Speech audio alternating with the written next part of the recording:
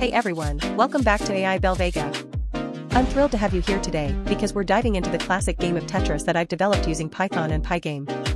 We're currently at 120 subscribers, and I want to give a huge shout out to each and every one of you for your support. If you haven't already, make sure to hit that subscribe button and ring the bell so you never miss out on any of my tutorials and projects. Your support helps me continue to bring you awesome content, and I appreciate it more than you know. In this video, I'll take you through every step of the process, from coding the logic to designing the game interface. Whether you're a coding enthusiast, a gaming fanatic, or just looking to learn something new, you're in the right place. Stick around till the end of the video because I've got some pro tips to help you become a Tetris master. So, grab your keyboards, get comfortable, and let's jump right into the world of Tetris. Let's get started. First, let's create our project file. Open your favorite code editor and create a new file named tetris.py. Alright, let's set up our project file. Open Visual Studio Code, which is the code editor we're using for this project.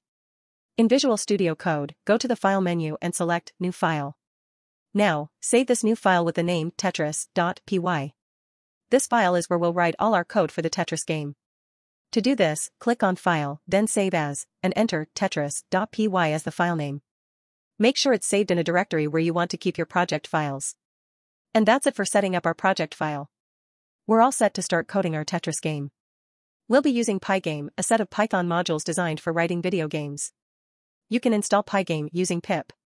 Open your terminal or command prompt and type pip install Pygame. In tetris.py, the first step is to import the necessary libraries. We'll start with Pygame and some other essential modules. Next, we'll define some constants for our game, such as screen dimensions, block sizes, and colors. Defining constants at the beginning of your code makes it easier to manage and adjust settings later on. This practice helps keep your code clean and maintainable. This constant sets the width of the game screen to 300 pixels. In a Tetris game, the screen width typically needs to be a multiple of the block size for the tetrominoes to fit perfectly within the grid without any gaps. A width of 300 pixels means that the screen can fit 10 blocks horizontally if each block is 30 pixels wide. 300 divided by 30 is equal to 10. Certainly. Let's break down the game_Tetris class and understand each part of the code. Class game_Tetris is a class definition for the Tetris game. It encapsulates all the attributes and methods needed to manage the game state and behavior. The __init___ method is the initializer for the class. It sets up the game when an instance of game_Tetris is created. Self.next_tetromino equals self.new_tetromino. Calls the new_tetromino method to generate the next tetromino that will appear after the current one. Self.x, self.y equals board_width / 2, 0. Initializes the position of the current tetromino. Self.x is set to the middle of the board's width, and self.y is set to 0, which is the top of the board.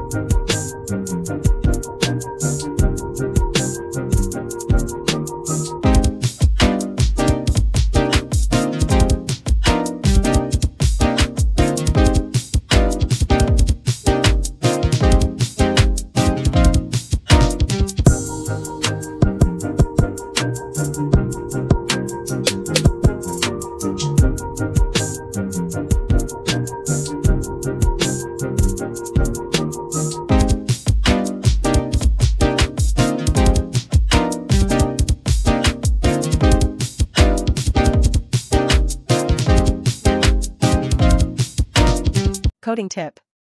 Implementing rotation for tetrominoes can be tricky. Make sure to test each rotation thoroughly to ensure they align correctly within the game grid. Implementing collision detection. Now, we'll implement collision detection to prevent tetrominoes from moving out of bounds or overlapping with each other. This will involve checking the tetrominoes' position against the game grid. Collision detection is critical for game mechanics. Take your time to get it right, as it affects the core gameplay experience. Sure, let's break down how the levels and score are implemented in your Tetris game code. Self.score keeps track of the player's score. Self.level keeps track of the current game level. Self.line_clear tracks the number of lines cleared during the game. Drawing the score and level. The draw_txt method is used to display text on the screen. It's used within the run method to display the current score and level. And there you have it. A complete Tetris game built from scratch using Python. I hope you enjoyed this tutorial and learned something new. If you did, please give this video a thumbs up, share it with your friends, and leave a comment below if you have any questions.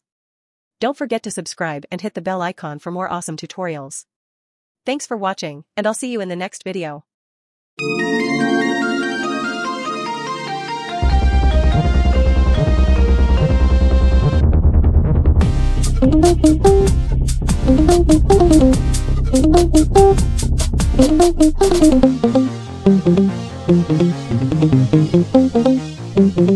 Thank you.